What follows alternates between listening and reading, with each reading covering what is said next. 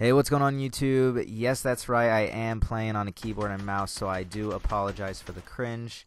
I wanted to bring this video today basically explaining why a lot of you are getting the input lag on the gaming mice. So the keyboard and mouse that I had originally got was in a combo, and the mouse didn't work. It had the input delay, and I did a bunch of research to try to figure out what was going on, and it turns out that there's something called a polling rate.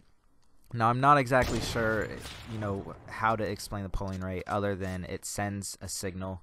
The polling rate is actually in hertz, and it sends a signal to the computer, just giving it information. And the only way to really change this is to have software that comes with your gaming mouse. So if you have a cheaper mouse, like the one I had gotten in the combo, it had a polling rate of 1,000 hertz, and that's a good rate normally for PC gaming. However, for Xbox, for some reason, you need one that's at like 125. I'm not sure if it needs, if it can work at 150 or 200. I'll do some testing when I get my brand new gaming mouse.